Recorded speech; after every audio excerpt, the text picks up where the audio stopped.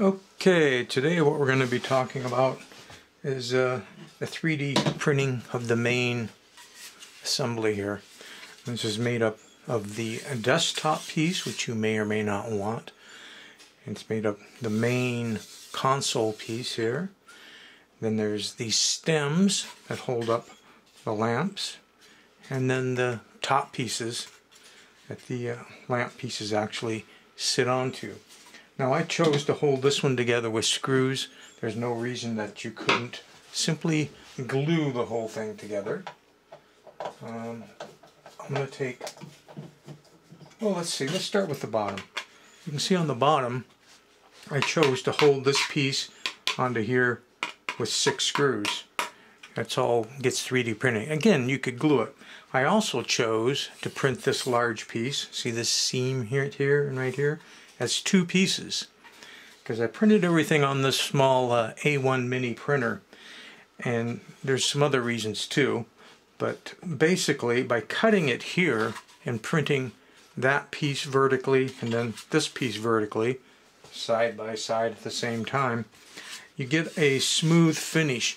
Now normally on an FDM printer, when it's trying to do a curve, it'll stair step this. It'll be very rough. Because it comes up, it has to do a layer, then it stair steps and stair steps. But if you print it vertically, the head just goes around the curve and you don't have that problem. And I did enable some supports, since this part right in the cut is where it's on the bed, so I needed some support here and here. Really the only places that I needed any form of support. I could have pre-taken these screws out, I guess. I didn't think about it. So just give me a moment here. I don't have a screw gun in here, or I would do this much quicker. The part right above it, the main console piece, I chose to print it split as well for a couple of reasons. One, to make it fit on the A1 Mini, but 2, for the same reasons I just told you about, because there are curves involved, and if you print it vertically, you won't end up with any of the artifacts you have to clean up, none of the stair stepping. It'll all be ready to go. I haven't done any sanding even on this one. Didn't do any sanding or cleanup or anything. Just hit it with some primer and then painted them. The brass looking rivets thing, those are actually tacks that are used in upholstery, but you could use thumbtacks from the dollar store too if you were trying to do it on the low budget. The holes that center them in place will be printed in the part, and I just used the E6000, which used to be sold under the name Goop, to hold them in place. Okay, I'm on my last screw here, so just bear with me. And there. Use those. So now this is off. So now you can see the seam where I glued the 2 together and how it would have screwed on there. If you're going to use this as a desktop display, you're probably going to want to print this part. And it's nice having this part separate, because then if you don't have black filament, which I didn't have enough and I didn't want to buy a roll of it just for this, then you can just spray paint this piece black to match what it's supposed to look like.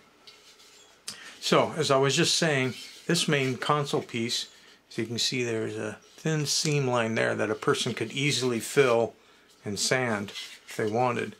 But both those pieces were printed, seam line down on the bed, and then this piece the same way, side by side. And as I was saying, the main advantage to that is, if you were to print this, let's say these parts weren't on there, and put that part on the build plate, where you're going to have supports then for here and supports for here. If you were to print it flat this way, you're going to have to fill this all in with supports and support this upper edge. But if you print it vertically like this, you don't need any supports. And these rounds will be clean and won't be stair stepped. Now the most supports you could turn on if you wanted, and I went to tree mode instead of full supports. It makes like little branches.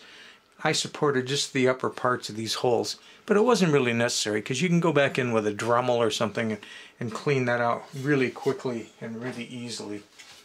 Now what I'm doing now is I'm removing the 2 screws from the center lamp part here. And it'll become clear why I'm doing that in just a second. They're much longer screws. I think they're like an 1.5 inches long. I think 1.25 inches probably would have been fine. I'm using all these screws that I've used to this whole thing are 632 here in America. And you can convert that to whatever you want in the rest of the world. Probably something close to 4mm or something. Okay.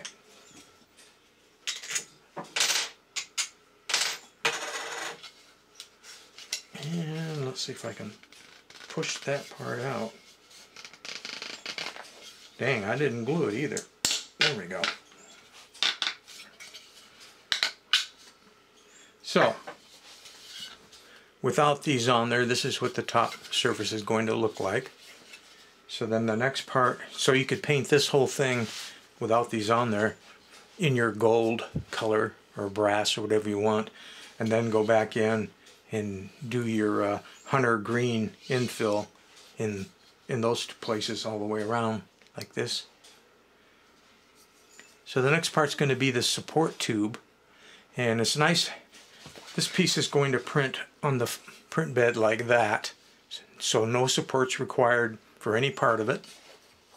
And that way you can sit and paint this whole thing red. In this case I was using Banner Red, which is the color, and it'll make, you don't have to mask anything off that way. The piece will be painted, and then that'll hole will fit right in.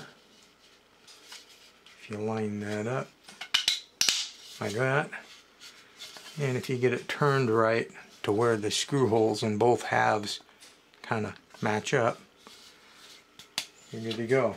So the next part is this piece that the dome sits on.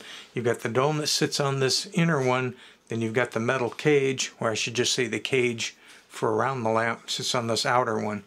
And again, the screws are going to go through. Well, I print this part flat on the print bed this way, which means I do need supports for this inner part.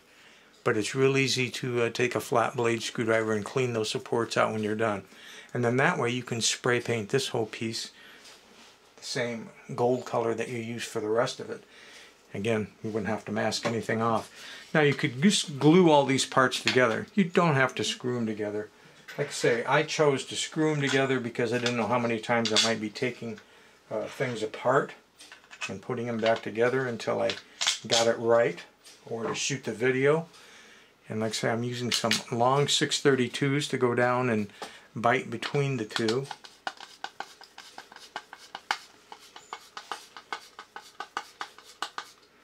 And I guess there isn't any reason for me really to screw all these all the way in, but I've started now. We'll keep going.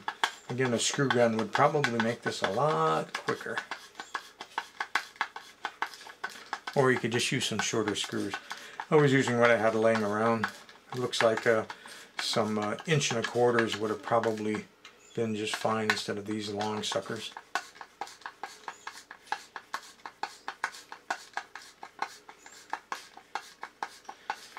Now you could resin print these parts if you wanted. The only reason I wouldn't, it's not the best choice. For this particular type of part, FDM is going to be better because you can control the infill. On this part and this part, resin would be fine. But on this part, you wouldn't want to print this in solid resin. It'd be really expensive and really heavy. And you wouldn't want to hollow it and print it, which is what most resin printers will give you the choice of hollowing it with a wall, because eventually it might warp. I've found that true with large mechanically oriented parts, things like this, flat pieces. They don't do well over the long term, whereas because they're completely hollow. So if they get warm or collapse or anything like that, whereas these, you set the amount of infill. In this case, I've been printing it, I think it's like 15% or something. So even though they're light and they are mostly air, there's support everywhere in there, and they're not going to sag and get all wonky on you. So then you would take your bottom piece, just the opposite of when we started this video, start one screw to line that up,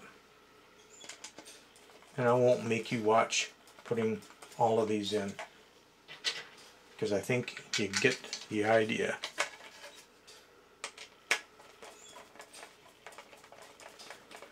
I'll put 2 in and we'll call it good, because it'll stay together then by doing kitty corners. Like so. So there you have it. Those are the 1, 2, 3, 4 different parts.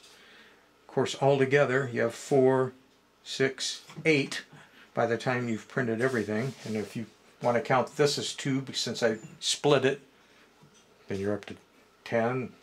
So depending on how you want to count the parts, but it's a lot quicker to print these on an FDM cut, and you get a better finish on the parts.